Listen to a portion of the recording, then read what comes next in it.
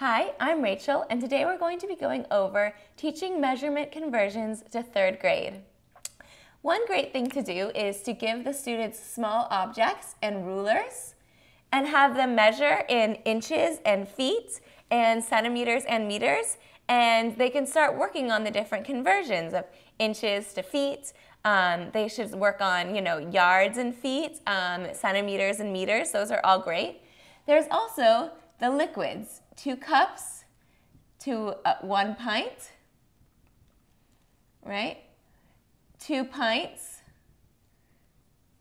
is 1 quart. And there's 4 quarts in 1 gallon. For this, I kind of made up a little song. 2 cups and a pint, 2 pints and a quart, and 4 quarts to a gallon. And that's kind of like a fun song that you can sing with them so they can memorize this little thing here on all the different conversions of liquids. So when they know, how many cups they want into a gallon, well, they find cups in a pint, and then pints in a quart, and then 4 points to a gallon. And that's it. I'm Rachel, and thanks for learning with us today.